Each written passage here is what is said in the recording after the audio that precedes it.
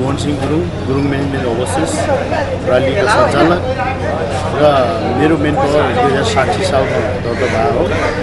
अनवरत म यही पेसामा आबद्ध छु र सङ्घमा सदस्य तृतीय उपाध्यक्षको पनि भूमिका निर्वाह गरिसकेको र मैले वैदेशिक रोजगार व्यवसायी सङ्घमा उम्मेदवार के लागि दिएको भन्दा अहिले आएर व्यवसायी तपाईँको यो यस्तो चाहिँ अवस्थामा छ कि तपाईँको जटिल स्थिति एउटा सङ्घारमा पुगिरहेको छ। परिचय अस्तित्व गुम्छ कि भन्ने खालको परिस्थिति देख्यो हुनाले मैले के भने विगतमा पनि जस्तै म सदस्य हुँदाखेरि हाम्रो वैदेशिक रोजगार सङ्घमा यो वार्षिक उत्सव मनाउने चलन चाहिँ छुट्टै प्रकारले मनाउँदो रहेछ। जस्तै के अरे यो केही हुस्की अनि तपाईँको चिकन रोस्ट खाएर मनाउने खालको परिपाटी रहेछ। मैले त्यसको अन्त गरेर एउटा हामीले पनि एउटा पब्लिकलाई चाहिँ समाजमा सोसियलमा चाहिँ केही गरेको छ भनेर चाहिँ त्यो बजेटले चाहिँ तपाईँको हाम्रो यो वृद्धाश्रम ब्लड डोनेसन यो के अरे विभिन्न चाहिँ तपाईँको चाइल्ड केयरहरूमा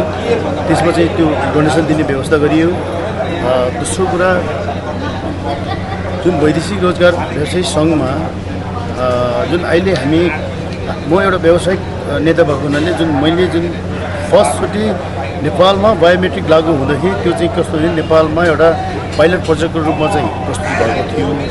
जुन FWCMS भनेर अहिले जुन नामाकरण गरिन्छ त्यसले भोलि गएर कालान्तरमा नेपाली व्यवसाय अथवा यो मलेसिया रोजगारको चाहिँ ठुलो खतरामा छ भन्ने खालको चाहिँ त्यो खालको आवाज हुन्थ्यो। त्यसले गर्दा हिजोको दिन बायोमेट्रिकलाई पोस्टपोन गरेर जबसम्म म सङ्घमा थियो तबसम्म मैले पोस्टपोन गरिरहेको स्थिति थियो। त्यो विगत इतिहासले बताउँछ त्यो कुराहरू।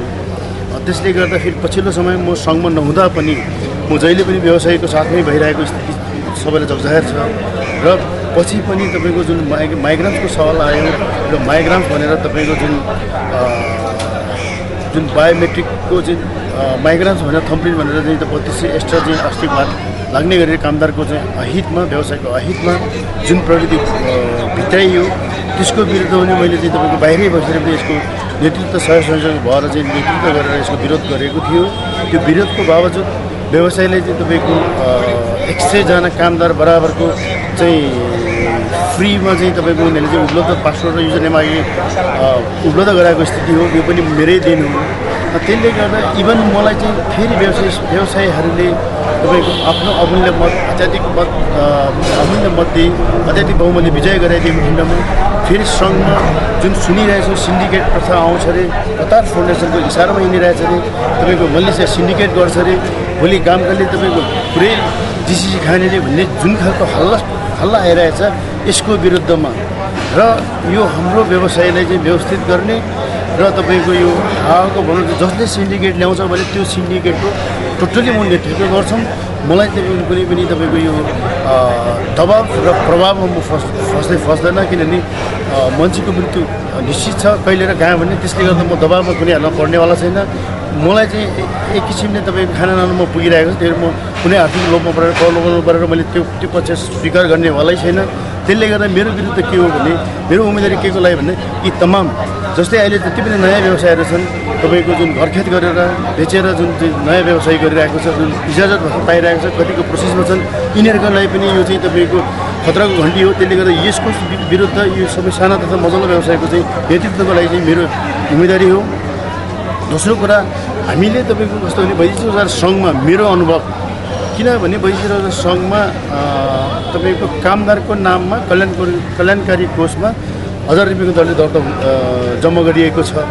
त्यसको लेखाजोखा जब हाम्रो मैले तत्कालीन स्थितिमा कार्यभार अध्यक्ष पाउँदाखेरि यो ब्याज चाहिँ तपाईँको वैदेशिक सङ्घलाई उपलब्ध गराउनु ताकि यो चाहिँ व्यवस्था नयाँ गन्तव्य प्लस कामदारको हितमा हामीले यसको चाहिँ ब्याज स्याजबाट चाहिँ हामी चाहिँ परिचालन गर्छौँ र हामीले पठाएको जुन अनस्किल कामदार पठाइरहेछ उनीहरूलाई स्किल भएर आएको चाहिँ जुन अपडेट राखेर त्यही किसिमको वातावरणले हामी चाहिँ नेपालमा चाहिँ काम सिर्जना गर्छौँ र जाँदाखेरि त एउटा वैदेशिक रोजगार ब्याङ्क खोलेर तपाईँ के हुन्छ भने त्यसको सेयर पनि चाहिँ कामदारलाई चाहिँ त्यो ब्याङ्कको धनी बनाउने त्यही खालको उद्देश्यले म चाहिँ फेरि पनि मैले चाहिँ उम्मेदवारी दिएको हो। र मलाई जहाँसम्म लाग्छ तपाईँको अहिले विभिन्न जुन हल्लाहरू आइरहेछ ती हल्लालाई चिर्न त्यो व्यवसायको साथ दिन र व्यवसायलाई चाहिँ तपाईँको यो सिन्डिकेटको चाहिँ पन्जाबाट मुक्त गर्नलाई नै मेरो उम्मेदवारी हो।